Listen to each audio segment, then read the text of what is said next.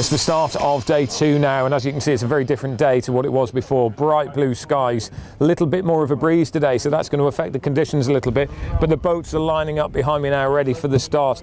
There's a little over a minute to go before they're going to fire off down here, and I caught up with one of the guys to find out how they were feeling back in the harbour. Guys, you had a good day yesterday. Slightly different day today, slightly brighter. Is that going to affect it much? Yeah, it's a little bit brighter, so maybe the fish will be a little bit deeper. And but it's good. It's not too warm. There's a nice wind, so yeah, very good day. Yeah. How do you feel with a start like that? It puts you up in the race now, doesn't it? It gives you confidence. It really does. Yeah, it was a nice day. We really worked for it.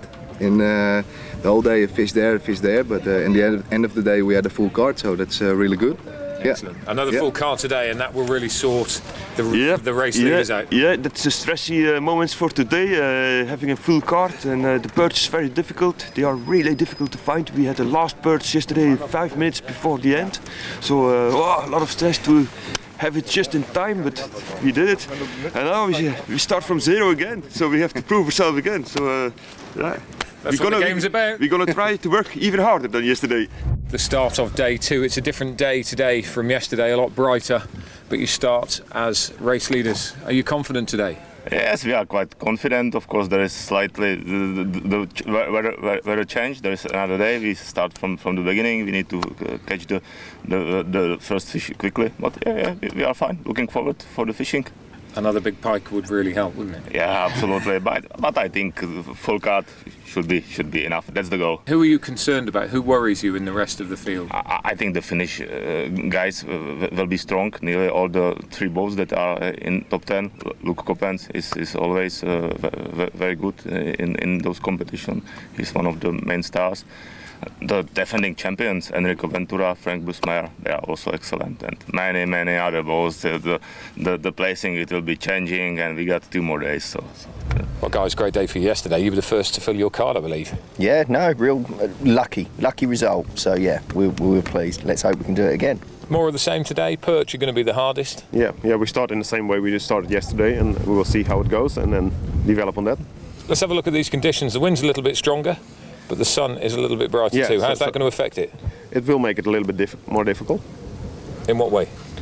You need to fight with the wind, so you have less control and you feel less. Plus the sun intention will make that the fish go deeper, so that both make it that it is more hard to get the feeling with it.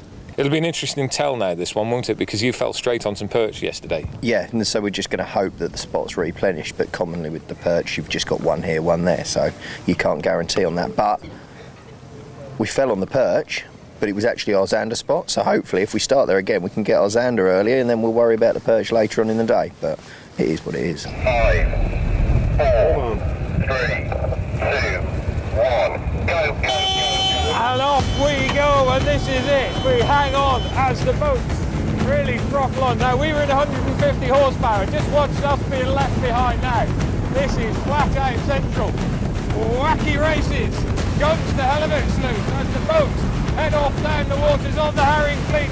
Absolutely flat out, trying to race to get to the spots they want to before their competitors. This is absolute flat out, fast and furious racing here.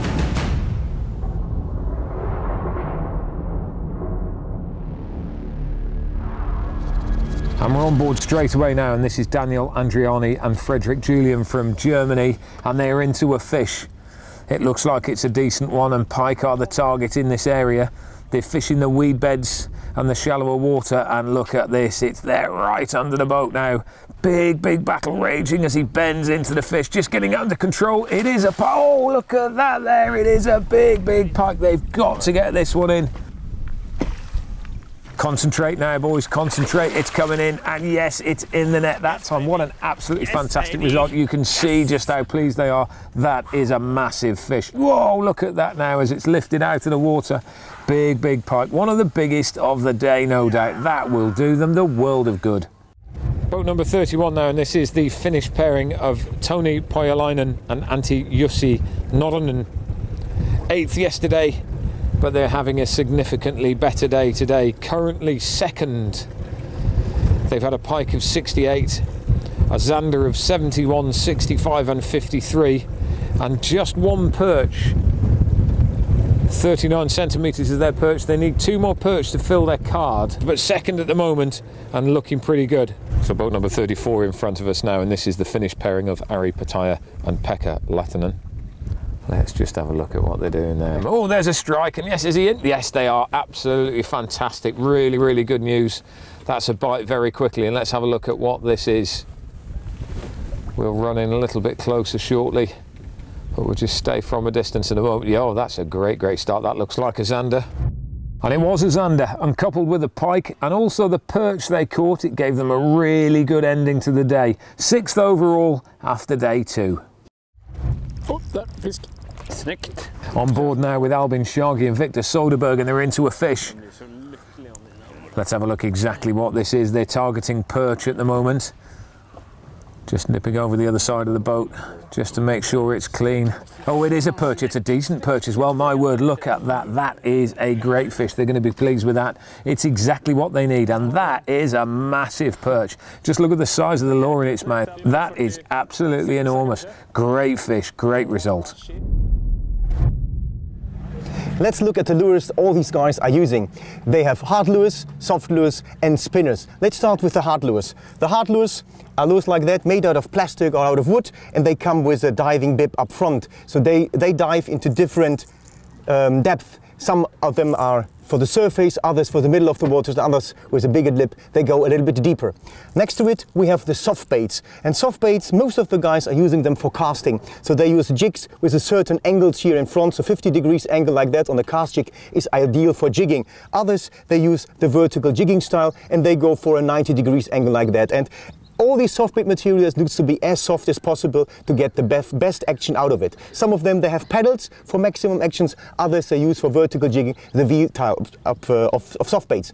Last but not least, also there are some blinky stuff available, and especially if you're after the big pikes, spinner baits like that are really welcome. And if you go smaller, like chatter baits or spinners like that, this is for the perch fishing, and especially the chatter baits are extremely novel. It's a jigging style, but with a little lip up front here that makes a lot of noise in the water. Pike and especially perch love it.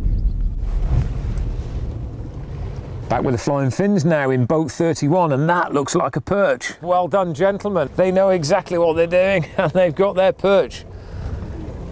Brilliant, brilliant result for them that. It's only a small one, but it's another perch.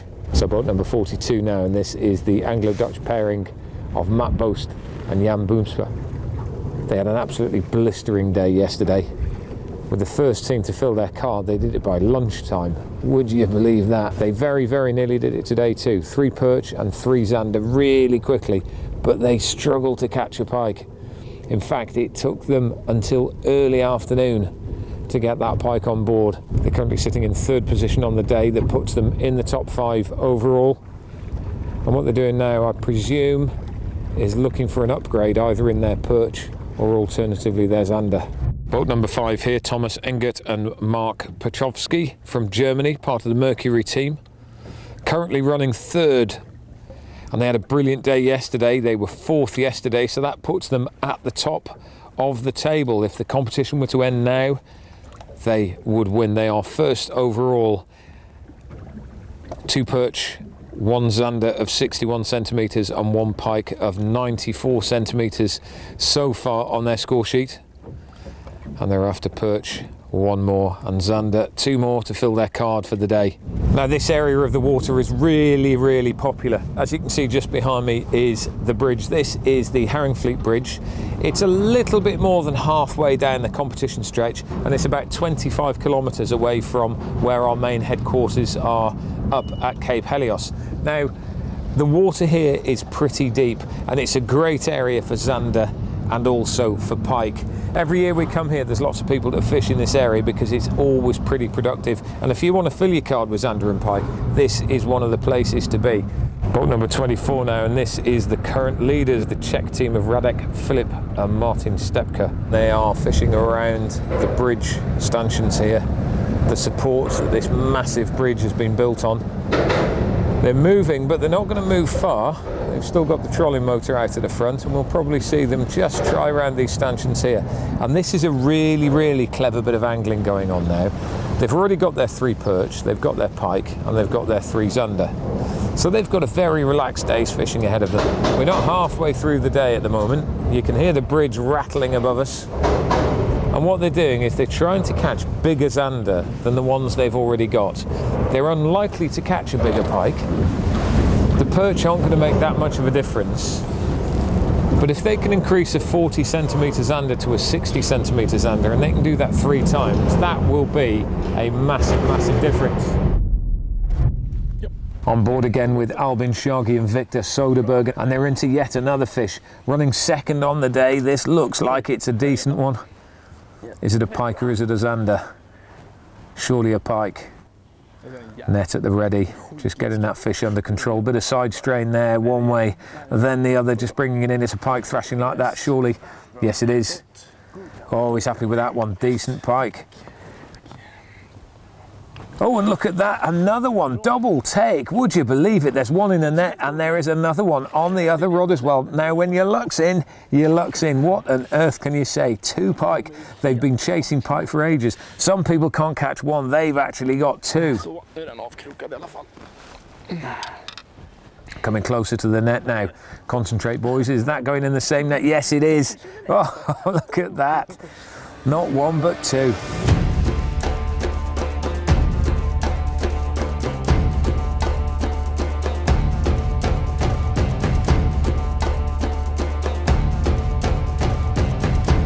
And that was that for the day. The competition was now over and the boats made their way back to the harbour. When the scores were confirmed, they looked like this.